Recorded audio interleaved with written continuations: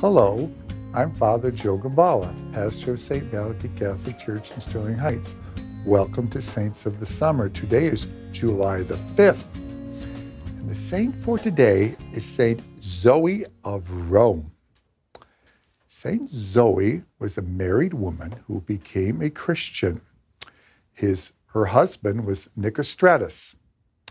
They were both of Roman nobility and practiced their faith rather secretly because of the ongoing persecution against the Christians. Now, Zoe wanted to speak out against the persecutions, but her husband prayed and prayed that Zoe wouldn't do it.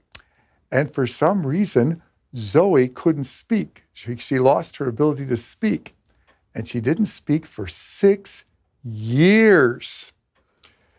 Well, during this time, when she couldn't speak, she would pray silently, and she did develop a gift of healing. She would put her hands on people, and they would be healed of their illnesses. So while she wasn't talking about her faith, because of her healing ministry, people began to talk about her. And so word got to the Roman officials in charge of persecuting Christians that there was this Christian woman out there, and because of her healing, more people were coming to Christ. So they arrested her. And her punishment for being a Christian was to cut off her hands.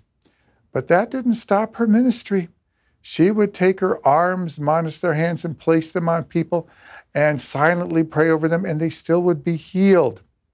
This outraged the Roman officials, who arrested her again. The day before she was to be executed, her voice came back.